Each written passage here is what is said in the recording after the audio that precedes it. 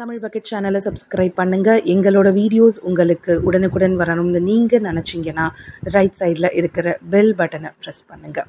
மகனின் கண் முன்னேயே தாயை பலாத்காரம் செய்த சம்பவம் குஜராத்தில் மிகப்பெரிய ஒரு பரபரப்பை ஏற்படுத்தியிருக்கு. அதாவது குஜராத்தில் வதோதாவா அப்படிங்கிற ஒரு பகுதியை சேர்ந்த 27 வயது திருமணமான ஒரு பெண்மணி இருக்காங்க. ஸோ அந்த பெண்மணிக்கு பார்த்தீங்கன்னா 8 வயதில் ஒரு பையனும் இருக்காங்க. ஸோ இந்த கட்டத்தில் அந்த பெண்மணிக்கு ஒரு நபர்கிட்டேருந்து ஃபோன் கால் வந்திருக்கு. ஸோ ஃபோனை எடுத்து பேசும்போது தான் அந்த பெண்மணிக்கு தெரிய வந்திருக்கு அந்த பெண்மணியோட பழைய காதலன் ஃபோனில் பேசியிருக்காங்க அப்படின்னு சொல்லி.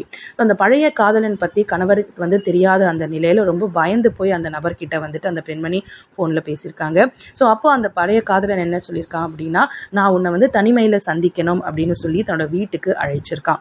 ஸோ தனிமையில் சந்திக்கிறதுக்கு முதல்ல அந்த 27 வயது அந்த திருமணமான அந்த பெண்மணி முதல்ல மறுத்திருக்காங்க. ஸோ மறுத்ததுக்கு அப்புறம் அந்த காதலன் மிரட்ட ஆரம்பிச்சிருக்கான். நீ நீ என்ன தனிமையில் சந்திக்கல அப்படின்னா உன்னோட கணவர்கிட்டையும் உன்னோட புகுந்த வீட்டார்கிட்டையும் இந்த விஷயத்தை பற்றி நான் சொல்லிடுவேன். ஸோ நீயும் நானும் சேர்ந்து எடுத்துக்கிட்ட ஃபோட்டோஸ் எல்லாம் என்கிட்ட இருக்கு அப்படிங்கிற சொல்லி மிரட்டியிருக்கான். ஸோ இந்த மிரட்டத்திற்கு இணைந்து அந்த பெண்மணி பார்த்தீங்க அப்படின்னா தன்னோட பழைய காதலை சந்திக்கிறதுக்காக போயிருக்காங்க.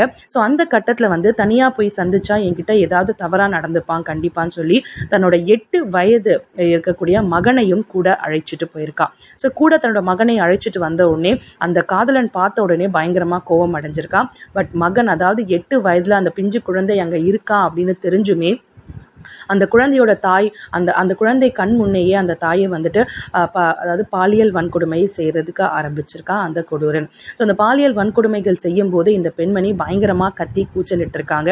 ஸோ நீ என்னை கத்தி கூச்சலிட்டு என்னை போலீஸ்ல மாட்டி விட போறியா, என்னை பிரச்சனையில இழுத்து விட போறியா அப்படின்னு சொல்லி அந்த பெண்மணியோட அந்தரங்க பகுதிகளை கத்தியால சிதைத்திருக்கான் அந்த கொடூரன். ஸோ உடனடியா அதே அந்த கொடூரன் பார்த்தீங்க அப்படின்னா மருத்துவமனையில அந்த பெண்மணியையும் அந்த பையனையும் கொண்டுட்டு போய் சிகிச்சைக்காக விட்டுட்டு அங்கிருந்து தப்பி ஓடி இருக்கான். ஸோ இந்த ஒரு சம்பவம் மிகப்பெரிய ஒரு பரபரப்பை குஜராத்தில் ஏற்படுத்தியிருக்கு.